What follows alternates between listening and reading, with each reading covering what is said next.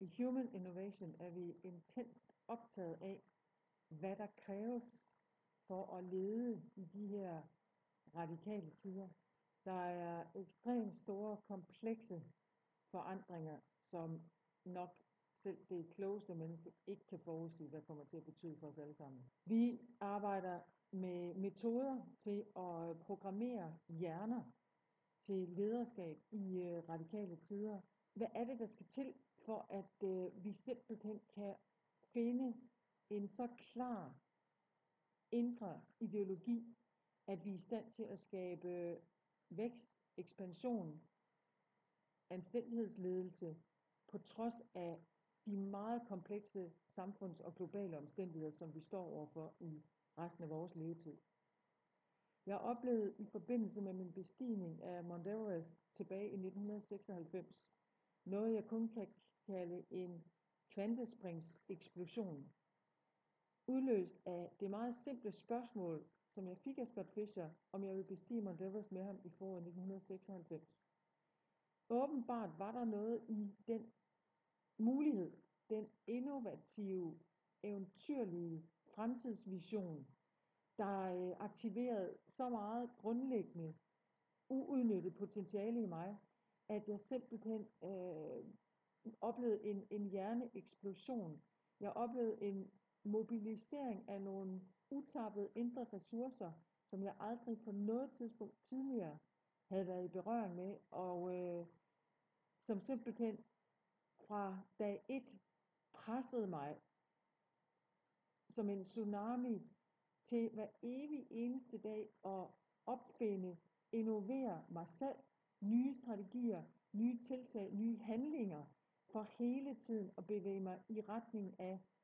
det, jeg så kom til at kalde til toppen og sikkert ned igen. Der er ingen tvivl om, at den form for virkelig grundlæggende hjerneprogrammering, som jeg eksperimenterede med mig selv i det med at skabe den vision til toppen og sikkert ned igen, har været medvirkende til, at jeg har overlevet succesfuldt, hvor andre faktisk omkom. Jeg har siden været passioneret optaget af at finde ind til, hvad søren er det i os som mennesker, i vores hjerner, der kan aktiveres, så vi får adgang til de utappede ressourcer og de uudnyttede potentialer, som alle mennesker naturligvis har, og opfinde nogle formler, opfinde foredrag, opfinde online hjælpemidler, workshops, seminarer, hvad der nu skal til, skrive bøger, for at så mange af os som overhovedet muligt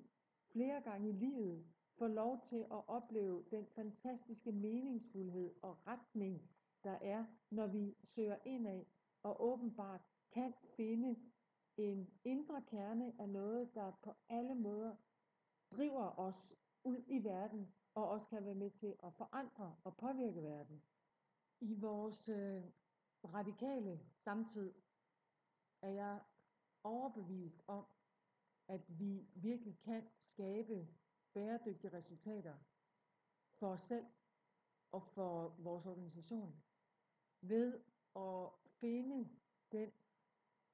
klare kerneideologi,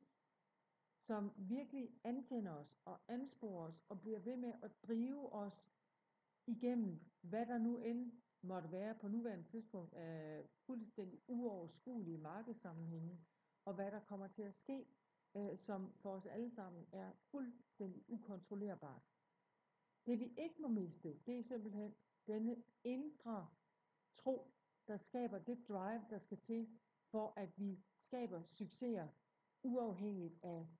vanskelige markedsbetingelser. Jeg har brugt de sidste par år på at trække mig en lille bitte smule tilbage fra hele tiden at være aktiv, og virkelig reflektere, granske, søge meget ind af og tænke, hvad er det, der bliver ved med, og efter 20 år at dukke op omkring Anatolij Bukrev, den meget stærke russer, som jeg havde det store privilegie at bestige Mount Everest sammen med. Hvad er det i hans personlighed, der bliver ved med at gøre, at jeg husker ham? Og for hvad? Og jeg har også brugt utrolig meget tid på en eller anden måde at dissekere, hvad var det, der gjorde Nelson Mandela til så stor en leder? Og lige her for ikke ret lang tid siden, der var jeg åbenbart, min hjerne var klar til at destillere den essens af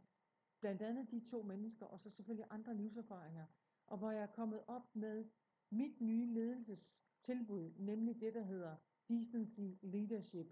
anstændighedsledelse. Hvis jeg kigger på Nelson Mandela, hvad søren var det så, der gjorde, at han kunne starte en forandring i verden,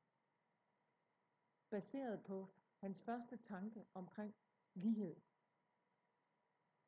Et menneske, der igennem hele sit liv forfulgte, led for den samme indre, klare grundideologi, vision omkring anti-apartheid. Et menneske, der via sin måde at berette eller dele sine tanker på, kunne påvirke, at vi i dag faktisk har et andet syn på den form for ulighed, som Nelson Mandela stod for. I Human Innovation udbyder vi metoder til at tilbyde, at så mange af os som overhovedet muligt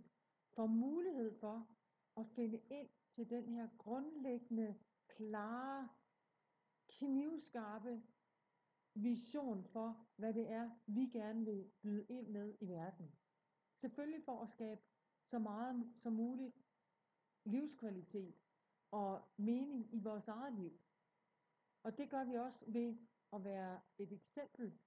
som andre mennesker, de på en eller anden måde kan få inspiration af, fornyet håb af.